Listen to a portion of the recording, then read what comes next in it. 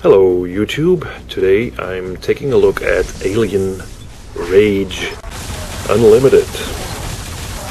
The question is, does this game deserve a thumbs up or a thumbs down?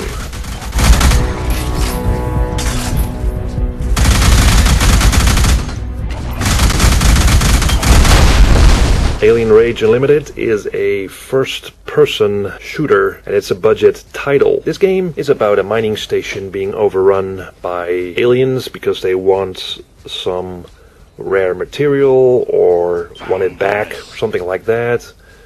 Mostly told through audio logs that are not really interesting to listen to. Though I did like the voice acting. It's crystal clear. There's some good voices in there.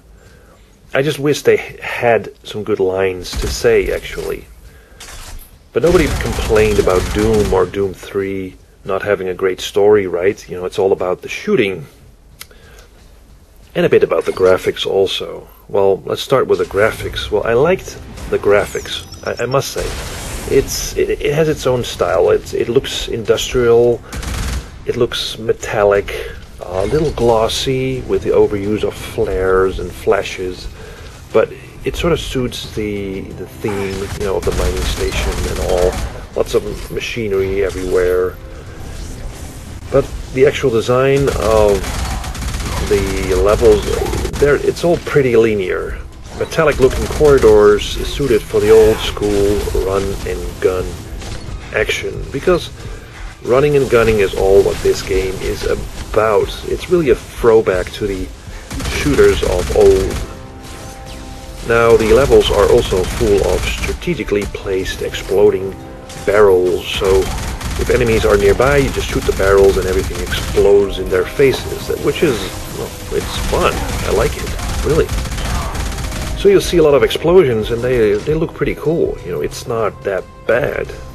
People are saying that this game is very generic. It looks generic, plays generic, but to me, what's generic now is Call of Duty. You know, it's the same game every year, and this game just tries to be something else, tries to be something different. I mean, you don't see those games anymore.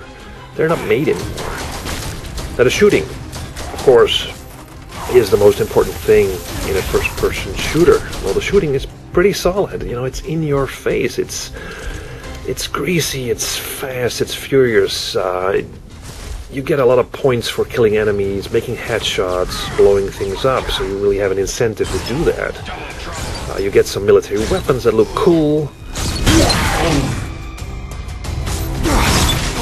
Good models, the normal weapons, pistol, rifle, minigun, but also some alien energy weapons are thrown in the mix, so it looks cool. You know, the effects look cool, the animations of the gun and your hands and all that looks pretty amazing, and also give you a sense of impact. You know, they look like you got a weapon in your hand, and it shoots stuff that really kills things. Really, it feels good, the shooting. 7.62 at over 1,000 meters per second.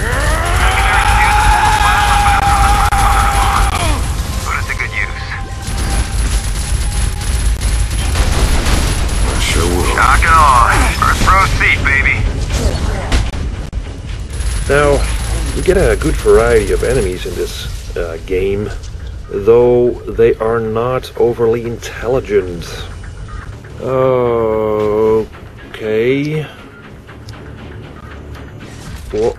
What are they doing? Alright. They're stuck. Oh, yeah. Oh, now I found the door. Here you go. There you go. Alright. Alright. Usually, the enemies just charge at you. Some can cloak and turn up behind you and throw grenades. So there's a lot of frantic action going on, a lot of shooting, trying to stay alive. But what I didn't like is the fact that usually these enemies spawn at certain points in the level. So it sort of feels like you're playing a multiplayer match with bots. Speaking of multiplayer, there is a multiplayer option in this game. It's sort of separate, which is somewhat weird, but it's there. You can do deathmatch, you can do team deathmatch, but unfortunately nobody is playing it. Okay, so now I joined the game. There's nobody here. Oh man. Oh, I love the level design. Check it out, but there's nothing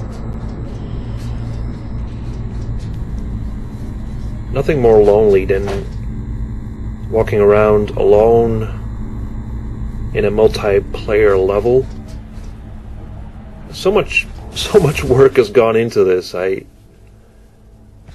It's just I would have loved to shoot some people here, but there's nobody here. Nobody. So it's really back to this single player portion of the game. As I said, I enjoyed it. It's sort of fun. You also get some great bosses to kill, and the shooting is just I like it. I just like it. I can't help it. It's like eating a hamburger when you're really hungry. It's like that. You know, this game is not going to change your life. Maybe after playing it, you think like you've spent an hour a lot better than just playing this game, but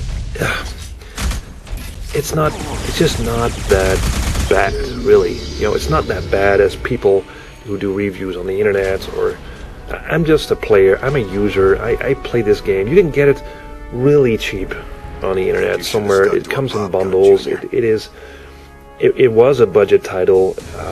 Now it's even cheaper. Iris, I see the pumping station. Stand by for some fireworks. All in all, this game, for me, definitely deserves a thumbs up. I don't know about you. Let me know what you think, and leave comments, and see you next time.